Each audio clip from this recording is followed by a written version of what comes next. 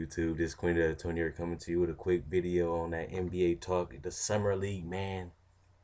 The guy that haven't played in a year shows his quickness, shows his elite defense, showing that he can be an all NBA player, and showing that he can be an all defensive first team for centers. This is my guy. And I'm gonna give him a big opening like that because I see the potential.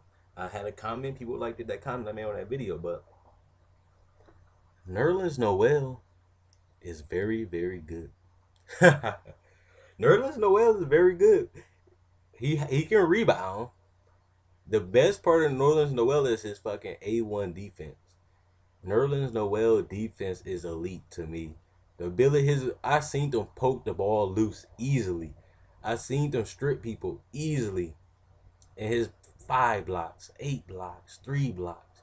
He averaged 4 blocks a game in college. Nerlens Noel is a leaper, but he's a great timer on them blocks. His defense can be all NBA first team defense. He knows when to go for the steal. He knows when to block the shots. And the best part about him now, he actually has a little hook move. He knows how to finish and paint with his athletic ability. He uses speed and quickness to create off drives. He gets the ball and he drives right to the defender and finishes. He can dunk because he can finish above the rim. His athletic ability.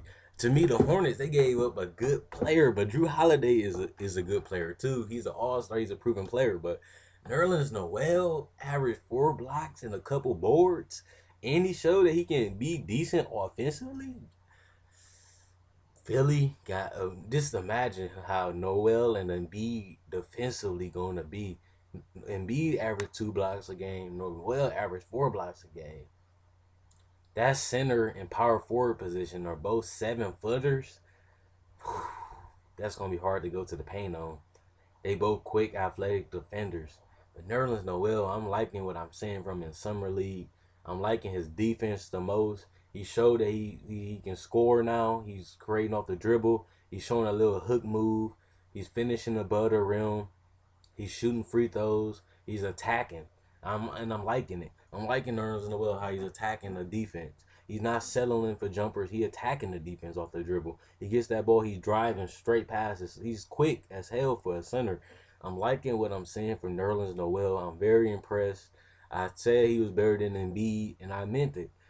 Now I'm seeing that what I said to certain people is true. Nerlens Noel to me would be better than Joel Embiid. Embiid has a better post-up game, but his defense not up to par with Nerlens Noel. Nerlens Noel can easily give you a double-double every game. He can easily get you 10 to 15 points and 10 boards with 3 blocks to 4 blocks and 2 steals. Nerlens Noel shows he got a higher upside to me than Joel Embiid.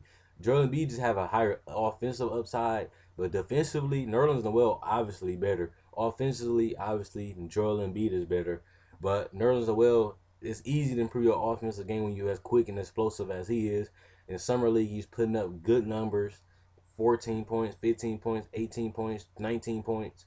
He's showing that he can score in the NBA, even though it's only Summer League. But you got to think about it. With the team that Philadelphia 76ers has, there's not too many players on the team that has to score. There's not too much talent on that team. So he's going to get a lot of shot attempts. To be honest, I wouldn't be surprised if Nerlens Noel got Rookie of the Year. If he put up 15 or 12 or 10 boards, because he ain't nobody rebounding down there because Joel Embiid injured. So if he can put up 10 and 10 and 2 blocks and a steal, I wouldn't be surprised if Nerlens Noel walks away with Rookie of the Year. But I'm trying to make this video quick. My last couple videos been a little longer. So I'm liking what I see from Nerlens Noel. This is an NBA talk discussion about Nerlens Noel. So let me know what you guys think in the comment section below. Comment, like, subscribe, and share if you like this video. Subscribe, but before you subscribe, check out my older NBA talk video to get a taste of what I'm talking about on my channel. And this Queen of 20 sign out. Hope you enjoyed the video. Hope you enjoyed it the rest of your day. Peace.